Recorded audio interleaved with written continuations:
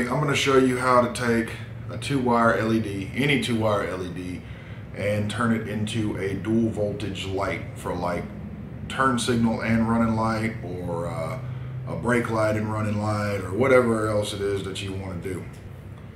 This is just a little amber eagle eye LED that I had laying around. I'm going to use it for this, but it works with LED strips and anything else that you want to use it for. If it has 2 wires and it's an LED, it has to be an LED. This does not work with incandescent bulbs, okay? It only works with LEDs. So before I do this, I have to say, if you're the type of person who doesn't think before they do things, don't do this. You're gonna burn your bike up, then you're gonna try to blame it on me, okay? I ain't trying to deal with all that. If you wanna do this, that's up to you. I'm showing you how, but if you burn your bike up from doing something stupid, that's not my fault, homie. So you take that down the road. I'm gonna pause the video at a certain point to put a schematic up. I'll just do it right here.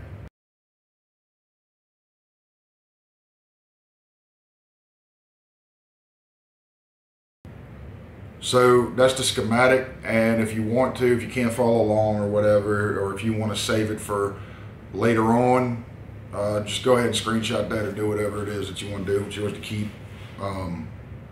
So if you like this video, go ahead and like and subscribe, comment on it.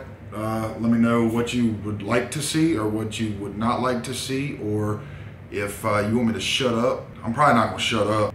Either way, here's the video. All right. So here we go. This is kind of a sloppy version of this. I'm not going to sit here and solder all this stuff together because I don't want to waste any of the, well, I got a bunch of resistors and a bunch of diodes, but I don't want to waste any of this stuff. So I'm just going to kind of wrap it together. You probably want to solder it and heat shrink it if you're going to be using this on a motorcycle, obviously. So once again, things that go unsaid. Anyway, these pieces of wire are going to act as black is going to be ground, and then the 2 reds, one is going to be constant power and one is going to be intermittent power, which you would be getting from a brake light switch or a like a turn signal relay or something like that. Obviously also have a battery here so that we can provide power to this light. This is just a regular little LED.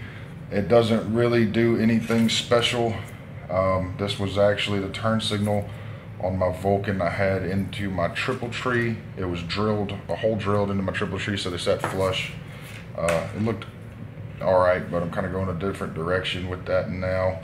Actually, while I'm setting this up to show you how this light works, if you like Vulcans and or really if you just like motorcycles in general, I have recently obtained a 1990 Harley Davidson FXR, and see, just a regular light. That's all it does. So anyway, I've recently obtained a 1990 Harley Davidson FXR, and I have a 2005 Kawasaki Vulcan 1500 that I'm going to strip down and see if it can compete with the FXR. So if you're into that kind of stuff, go ahead and subscribe, like, comment, tell me what you want me to see, what you would want to see me do to the Vulcan to see if it can compare.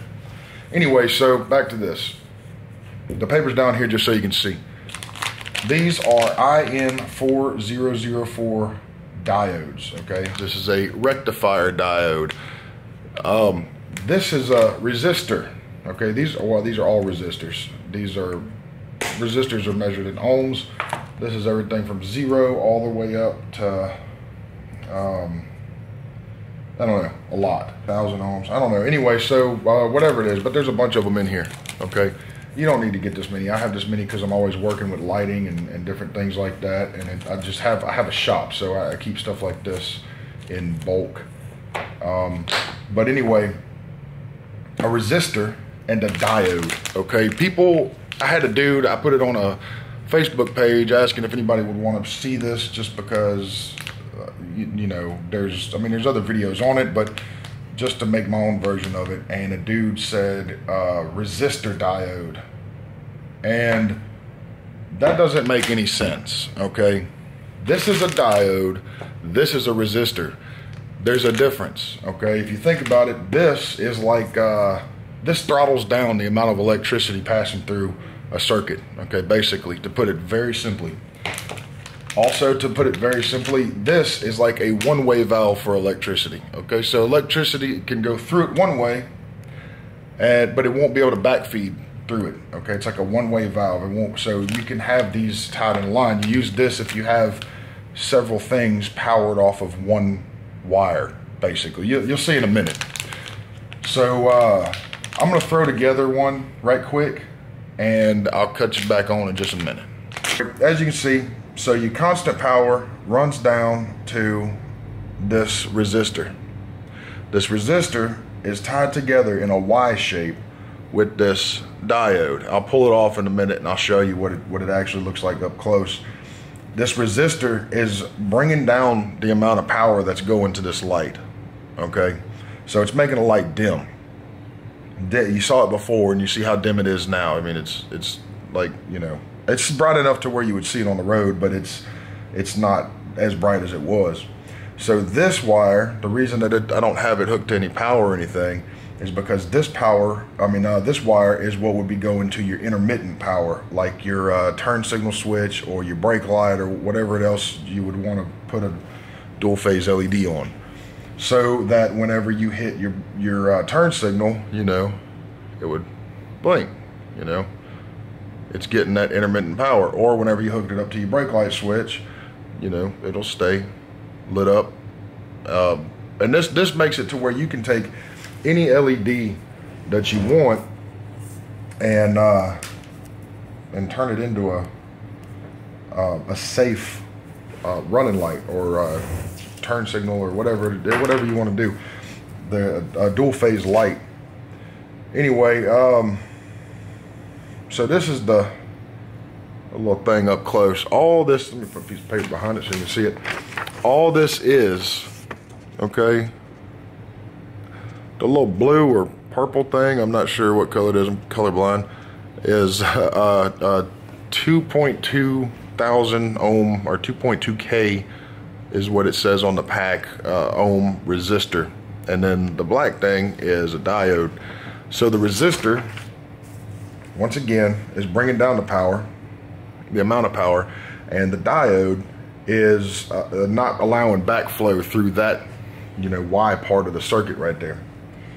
Anyway, that is as easy as it is. It's not hard at all. It's two little tiny pieces. This is probably 4 cents of electrical components right here. And like I said, this is cheap. These are all, I think all this was like 15 bucks for I got God knows how many resistors of all different kinds. And this one was like $3 for a bunch of rectifier diodes. They're IN4004, and for this one I used a 2.2 thousand ohm resistor. So the reason that I used that resistor is because of how bright the light was before. It was very bright, so I brought it down a good bit so that there was a very clear difference whenever you would you'd be using it as a running light versus whenever it was flashing on and off or you know, braking or whatever else that whatever you can do. So anyway, that's as easy as it is. It's very, very, very simple, and it's just two little pieces of wire.